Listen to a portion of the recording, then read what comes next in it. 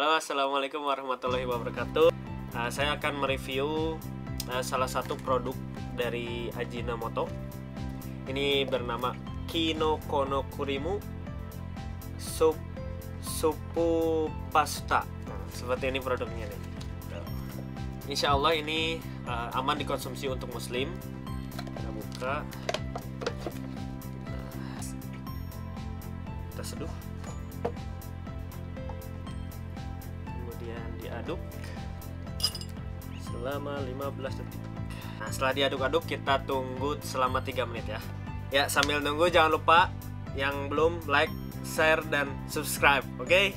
Jika kamu ingin saya dan tim Japan Halal TV mereview makanan-makanan hal lain, silahkan komen di bawah, oke? Segera.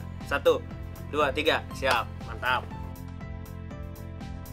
Jadi kayak gini ya guys penampakannya. Panas guys. Ya pasta ya ini.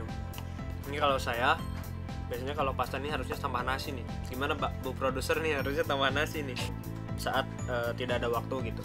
Jadi tinggal diseduh aja karena cukup 3 menit kita langsung bisa makan. Ya lagi-lagi kalau orang Indonesia ini kurang pedas ya. Mungkin nanti ditambah bon cabe ya. Ini bisa kamu beli di kombini terdekat. Ya ini jadi cukup terjangkau, harganya hanya 149 yen. Oke, sekian review dari kami. Semoga bermanfaat. Nantikan video-video selanjutnya. Jangan lupa like, share, dan subscribe agar video-video Japan Halal TV terus update. Oke? Dadah. Assalamualaikum warahmatullahi wabarakatuh.